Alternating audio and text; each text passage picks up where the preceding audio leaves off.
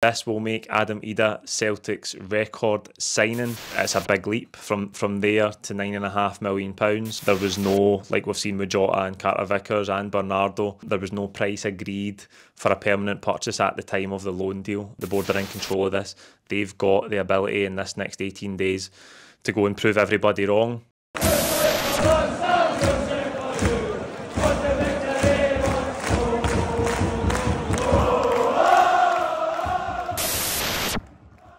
What's happening, folks? Welcome back to the channel. We're here to react to the news breaking last night that Celtic have finally agreed a deal with Norwich for Adam Idah.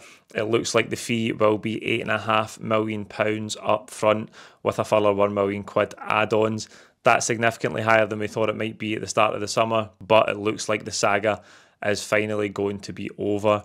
Personal terms now being agreed, and the hope is that Idah will complete a medical this week and then be in the squad to face Hibs on Sunday. So it's movement, it's progress on that front. This will make Adam Idah Celtic's record signing, which is in stark contrast to how we thought this might play out when we first heard that link with him towards the end of the January transfer window. He had such a transformative effect on the back end of last season, scoring 9 goals, but big goals as well.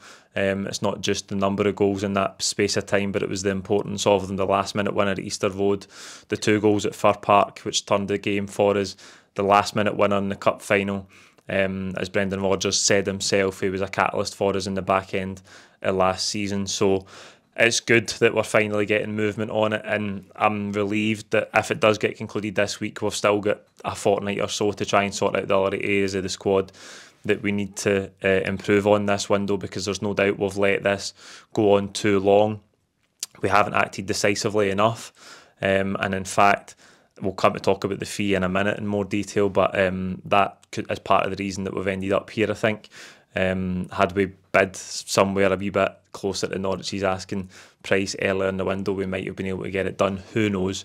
But we'll come to talk about the fee in a minute. Also, Bosun Lawal has left permanently to Stoke, which we'll discuss as well, and then we'll come on to looking at the next priority areas, which you all know before this transfer window closes. And by the way, as you can see in the corner of the screen, there's 18 days to go in this transfer window. Not a lot of time at all, and still plenty of work to do for Celtic. So there's been a lot of reaction to that fee, which, as I say, is higher. It's higher than we all thought it was going to be. Going back to January, where there was talk before Celtic were in for him that there was a bid from Hellas Verona for a loan with an option to buy £3.5 million before he was linked to Celtic. It's a big leap from there to £9.5 million. But I think that's of Celtic's own doing, partly because there was no, like we've seen with Jota and Carter Vickers and Bernardo, there was no price agreed for a permanent purchase at the time of the loan deal. Whether that's because the loan deal was rushed through in those last days of the window, we don't know. I know that Idah had 4 years to run on his Norwich contract, but I think we left ourselves open to that because he ended up having a brilliant loan spell with us. And then we've felt the brunt of that because we've had to pay such a high price for him. Now, don't get me wrong, the thing that stands out here, even though it's higher than we expected to pay, is you have to remember Celtic's financial position, which we keep going on about on the channel. But also, if we just look at on your screen now, some of the recent player sales that Celtic have had in the last 12, 18 months, you've obviously got Jota in there, who's the big one, £25 million to Al Ittihad. But aside for that, you've got Abada, who went for $10 million, around £8 million to Charlotte. Just this season, O and Haksabanovic have moved on for around a couple of £1 million each. Turnbull moved on in January for £2 million. Starfelt went to Celtic Vigo last summer for $5 million. The club have made a lot of money in player trading in the last 12 months. We have to remember that. And again, the backdrop here, just this summer, is the Matt O'Reilly saga. Atalanta coming back with a 4th bid.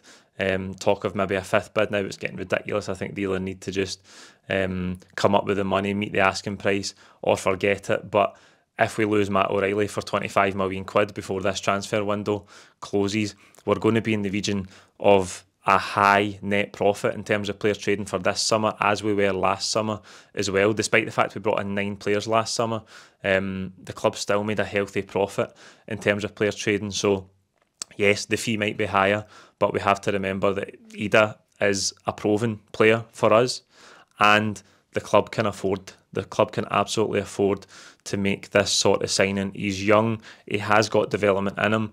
Whether we come to sell him for a profit or not, I don't know. There is talk about a 15% sell-on clause being added in by Norwich as well. Whether he improves to the point where he attracts the sort of interest that O'Reilly is just now, and we end up selling him for a healthy profit, I don't know. But there is no doubt we need a striker. He is proven in terms of the impact that he had last season. And I think we have to accept the price as it is. It's better, as I say, to do it now than to wait until the last 2-3 days of the window and then pay this sort of price, and you've spent the last 2-3 weeks of the window negotiating on it. That's the problem for Celtic. It looks like this summer they've spent a hell of a lot of time negotiating the deal for Bernardo, where they did get Benfica down from the original €6 million asking price, and then a whole chunk of time on this Idah deal. They've been waiting to go back in with that second offer. That was rumoured to be around £6 million just before the weekend, and then this final deal, which has been agreed now at 8.5 plus another £1 million in add-ons. So I think that is what it is. The club need to accept that to get the players they want in, they're going to have to go and pay the money. And if you're going to do it for a player, it might as well be for one that you've already had on a loan spell and you know fits with the manager, fits in this squad, and has proven that he can score big goals for Celtic. So I'm relieved. Let's hope now things really move quickly. I don't want it to be another Bernardo situation where the deal gets agreed but it's still another 10 days until he gets unveiled as a Celtic player. If things are done now, if that deal is agreed, get the personal terms sorted, get the medical done, the player wants to come and join Celtic, let's get it done this week and then move on. And hopefully we can start to look at these other priority areas, starting with left back, which is now the big one because we only had one striker. If Idah does come in this week, that'll tick that box. I know there's talk of trying to get a third striker in, but I think that's way down the list. Now the next priority is left back. We've got one fit left back at the club, and Greg Taylor can't play every single minute of every single game this season. There's absolutely no two ways about that. Relatively quiet in terms of the rumour front for left backs, but that's got to be where the club's attention moves to now. And again, they've got to move quicker, they've got to be decisive, they've got to have a list of targets there.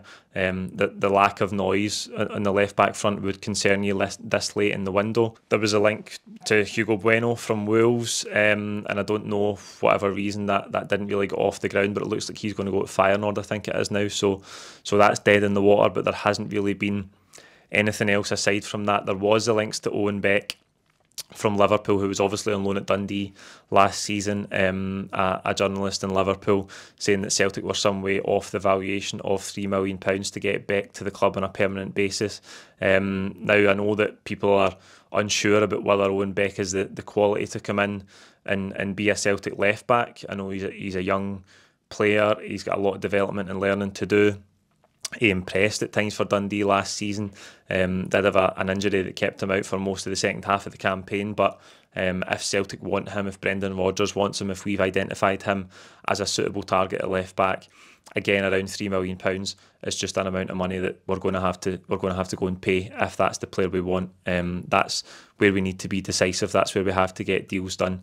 I don't buy into this talk that transfers are so complex that they just have to take 3 and 4 and 5 weeks. Yes, I'm sure there's a lot to it, but you see clubs all over Europe, when rumours come out and they're linked with players and it gets done inside a week, that can happen. I think Celtic just have to go and be brave and be decisive and stump up the asking price for some players. It's good that it looks like we've done that with Idah, but now we've got to go and be brave and identify new players that we've went and scouted that we feel fit into what Brendan Rodgers is trying to do and actually improve the team, and then be brave enough to go and pay the money. Talking about the likes of £2-3 million for a player, Bosun Lawal has moved on permanently to Stoke.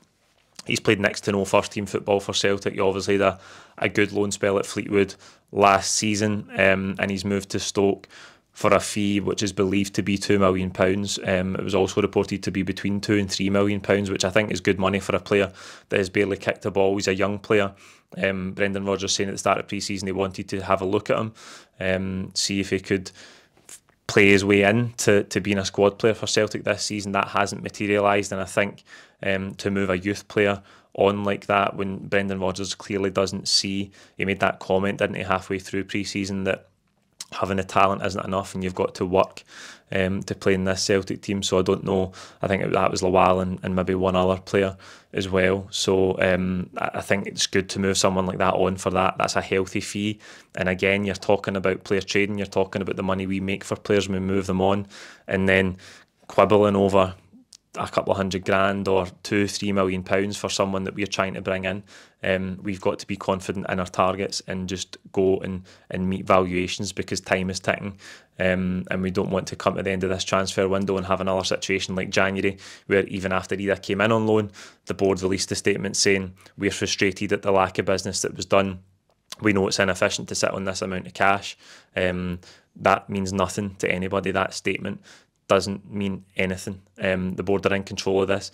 They've got the ability in this next 18 days to go and prove everybody wrong, to go and show us that they can do proper transfer business, that they can act decisively, that they can give Brendan Rodgers the tools he needs to improve this team, and for us to make strides this season. Because let's not forget, bringing Bernardo in and hopefully now bringing Idah in only brings the squad up to where it was at the end of last season. We've replaced Siegrist with Sinisalo. We've replaced Joe Hart with Kasper Schmeichel. We've brought Paulo Bernardo back after his loan spell, and now it looks like we're going to bring Adam Idah back after his loan spell. The squad is, in terms of raw numbers, the exact same as it was at the end of last season. Now we have to go and kick on and try and improve that. There's absolutely no escaping that, and we cannot close out this window not having improved, not having added new fresh players to the team that can improve it. That is the big question mark for the board in this next 18 days. There have been some Twitter rumours coming out this morning. We've been linked with Robert Skov and Renato Tapia as well, who are both free agents, I believe. Skov's a wide player. Tapia, a defensive midfield player from Peru who has been at Celta Vigo. Again, they look just like Twitter rumours to me, hearsay, nothing really concrete to them. If there is anything and it starts to move, we'll bring you some more detail on those links whenever we can. But glad that we've got some movement on either front. Hopefully we can move on now. We can put this behind us, we can move on, and we can bring in, as I say, that fresh talent that we need to go and improve this squad. It's really difficult to come here and talk about transfers as often as I would like, because I know that I'm a broken record and the lack of movement becomes so frustrating, and you almost feel that you're just coming here to repeat everything you said in the last video. We know what Celtic transfer windows are like, and it's difficult to come and talk about it and just regurgitate the same stuff. So hopefully that changes in the next couple of weeks, and we get some new players to talk about, and we can find something to get excited about before this transfer window closes. Because once it closes, we've got the derby, we'll have the Champions League draw at the end of the month, and then it's all systems go, 3 games a week, and that's where the squad is going to get called into question. That's where any areas that we've not improved are going to get put under a microscope, and Celtic, given the position that we're in, better be prepared to improve those areas before we step on to that European stage in September. So there you go, that's it for this transfer update. You can let me know what you think in the comments below. Are you happy with the fee for Idah? If not, let us know, and if not, why not? Because it's no your money. Like the video as always, please don't forget to subscribe, and we'll be back with you very soon. Thank you.